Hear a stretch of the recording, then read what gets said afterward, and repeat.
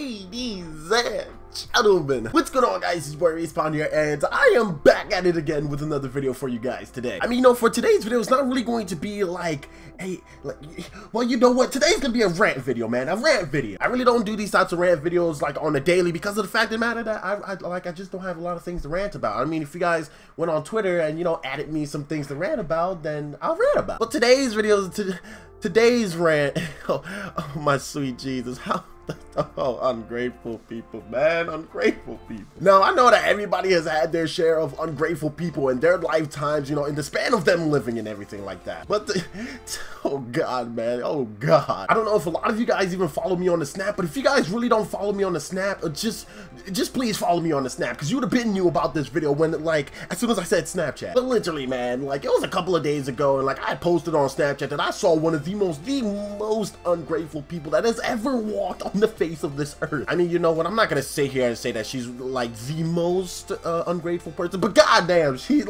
hitting it there. She's seriously hitting it there. So it was sometime last week, you know, me and my brother, like, we went to go drop off his phone so that it can get repaired, because, you know, like, we're switching phones and everything like that, and like, he had to get the Galaxy S4 for a little temporary phone, so we went to go get his Galaxy S4 fixed. So we have already, like, dropped it off to the people, and, like, we're coming back, like, the next 2 days, actually. Yeah, the next 2 days. So, you know, like, retrieve the phone and be like, okay, yeah, now we can use our Galaxy S4. That's sweet. So me and my brother, we head back up to the mall, back to the same place that we dropped off his Galaxy S4. And let me tell you guys that these people named iFixit, I think that's their name. Like, I think that's the store name. Like, they were freaking amazing because of the fact of the matter that they were the only people that literally had the S4 parts. Like, goodness freaking gracious. Even though the phone wasn't fully fixed, like, they made it look 10 times better than it was before. So, you know me, like, you know, me and my brother, like, we were just sitting there, like, you know, we were waiting for the phone to be presented to us and stuff like that. And then, you know, the phone was presented to us, and, like, we got a free case and free screen protector, so, you know, what more can you really bitch about, right? No, but literally, as soon as I said that, like, I literally said that inside the store, and as soon as I said that, there was this lady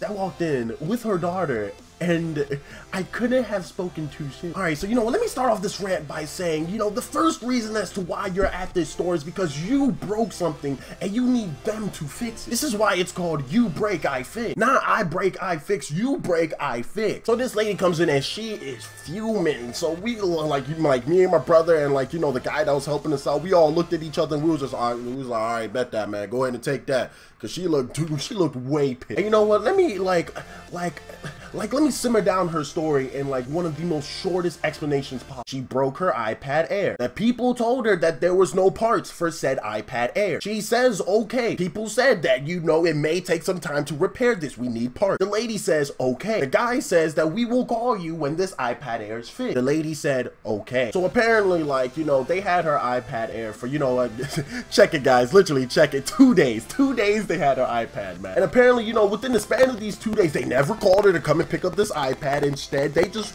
like, she just wanted to show up to the store 4 different times. 4 different times she wanted to show up to the store. Who the hell knows why? iPad Air wasn't fixed. She gets mad, man. She like, this lady legitly gets mad. She is fumigating at the person that didn't even take the iPad from her in the first. So, you know, just to shorten up the story, like, the guy literally calls up his boss and is like, look, the customer is pissed off. Can we please do anything to help her, like her iPad situation go any faster? And basically her boss said that if her iPad Air is not fixed by the ending of today, that she will get a free iPad Air. And literally everyone inside the store was like, man, what?